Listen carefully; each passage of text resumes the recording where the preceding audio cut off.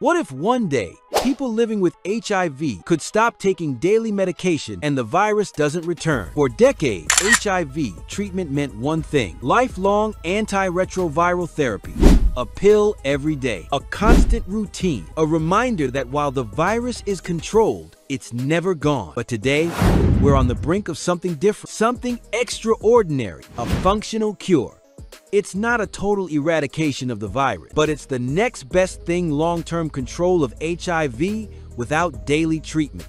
And it's becoming more than just a dream, thanks to a powerful new tool, broadly neutralizing antibodies, or BNA. Let's explore what they are, how they work, and the incredible real-world result that could transform HIV treatment forever. Our immune systems already produce antibodies, tiny defenders that target viruses and prevent them from taking hold. But HIV is a shapeshift. It mutates constantly, dodging our natural defenses and even outsmarting traditional antibodies. But scientists found a loophole. They discovered that a small percentage of people naturally produce broadly neutralizing antibodies, antibodies that can target the virus's most hidden and unchanging part. These rare antibodies can fight off many strains of HIV, not just one. So researchers began creating lab-made versions powerful BNAB to give people a head start in fighting HIV. And now they're being tested in real-world clinical trials. The result? Absolutely astonishing.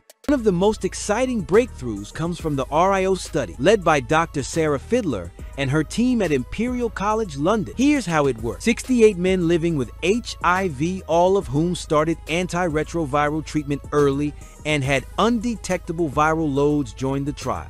They were split into two groups.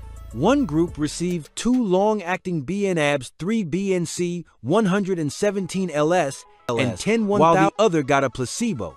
Then, everyone stopped their regular HIV meds. For people living with HIV, that's a major step one that's only been possible in highly controlled settings. The question was simple: what happens next? The answer: something amazing. At the 5-month mark, 75% of those who got the antibodies still had no viral rebound. Their HIV remained undetectable. Even more incredible, about a third of them remained in remission for over 18 months and some for nearly 2 full years. Let that sink in.